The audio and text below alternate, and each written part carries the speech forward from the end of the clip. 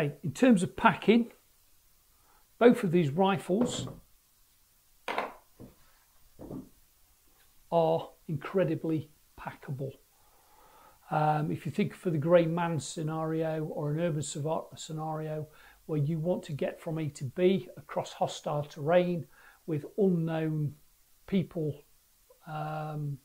around, you can take a great deal of attention away by folding these rifles down, packing them away and moving whereby they are not noticed.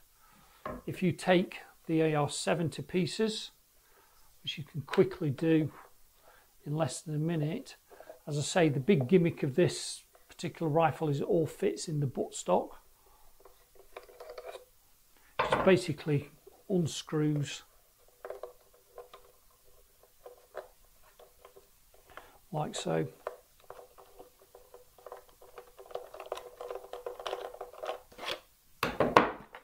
Undo the back.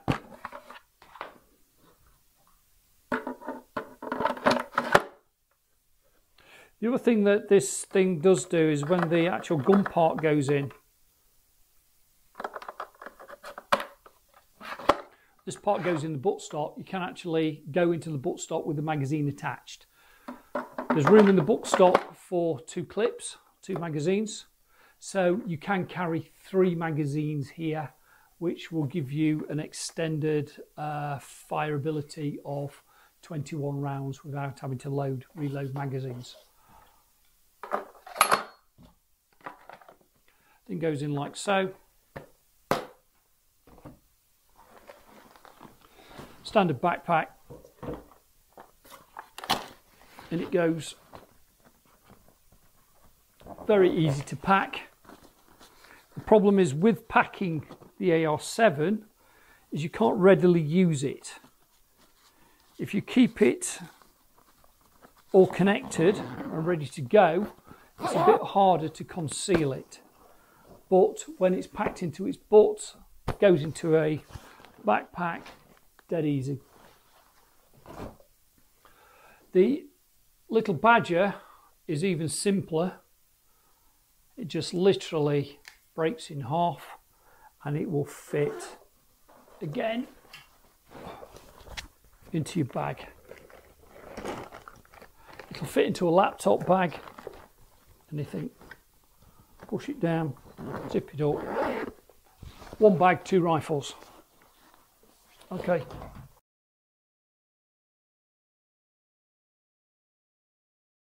But one thing I did find that putting around 40 rounds plus through this rifle, it's definitely left less than 100.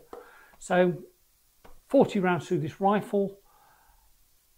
Initially, the rifle fired absolutely fine. Put 7 rounds in the magazine, 7 rounds will go down the spout. After around 20 to 30 rounds going down the barrel, or spout as I like to call it, started playing up, started getting jamming.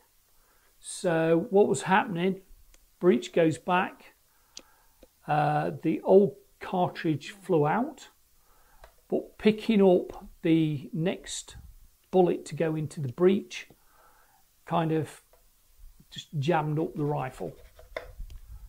You then had to unjam the rifle, and by unjamming the rifle, one of your bullets is now on the floor. So this happens a couple of times. So by the time I got to firing, the 40th round through here, I put in a magazine of 7 rounds. 3 of those rounds are on the floor because 3 of those rounds have jammed. They're not rounds you can pick up off the floor and start putting back into your rifle because scored the second rate, so those rounds are defunct. The only good thing about the rounds is the powder in them. So started wasting rounds. As a survival rifle, that's an issue. It did not really come up to par with what I thought it would do. The other thing is again, after 40 rounds, when you put your finger in the breech, it's filthy, absolutely filthy. Certainly filthier than other rifles that I've shot, and I'm wondering why this is. What I've come to, the conclusion that I've come to, is that the chamber, this part here, is really quite large. So when the breech block is at the back of the rifle, having just shot, it's ejected the old case, but the amount of gas and shit in the breech block is quite significant, is quite significant, where this rifle gets very dirty very quickly. When it gets dirty, it doesn't seem to want to shoot, and that seems to be the problem with the jamming. So it's not something you can put many rounds down.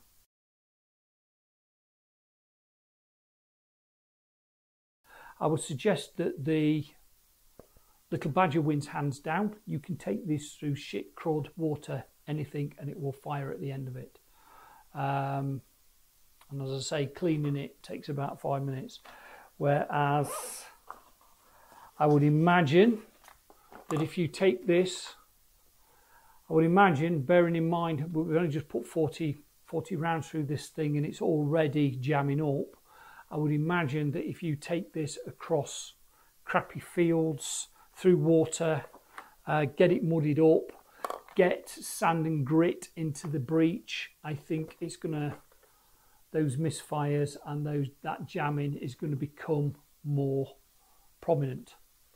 So in terms of durability, Little Badger wins hands down. The AR7 is a fun gun. It's great to shoot. I love the gimmick of it folding into the stock. Kind of gives it that James Bond sort of quality. It's certainly small enough to pack for survival. It's packing your equipment. It's light enough. I think it comes in about 3.5 pounds. It's actually a little bit heavier than the Little Badger, but 3 pounds, 3.5 pounds is a lot lighter than an assault rifle. It's a lot lighter than a hunting rifle. And once it's up and ready to go, it is a fun gun to shoot. Just the last thing with firing positions. When I was firing it, I tried 2 different firing positions. Number 1 is your standard rifle firing position, placing my hand just in front and forward of the magazine and cusping the rifle.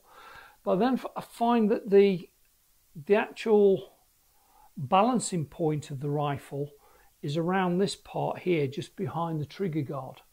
So you can also fire it like a pistol by cupping your hands across this very wide part of the buttstock. It's almost like a grip, and fire it like so.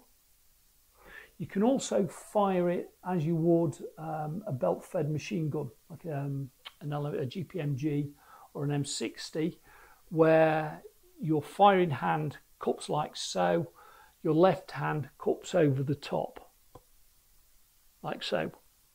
Again, you can bring up the accuracy of this rifle by how you hold it, but still, it's nowhere near to what the Little Badger is. You can fire it left and right-handed. You just have to watch, if you're firing it left-handed, that your thumb does not go in the breech. Otherwise, you'll end up with a very blackened thumb.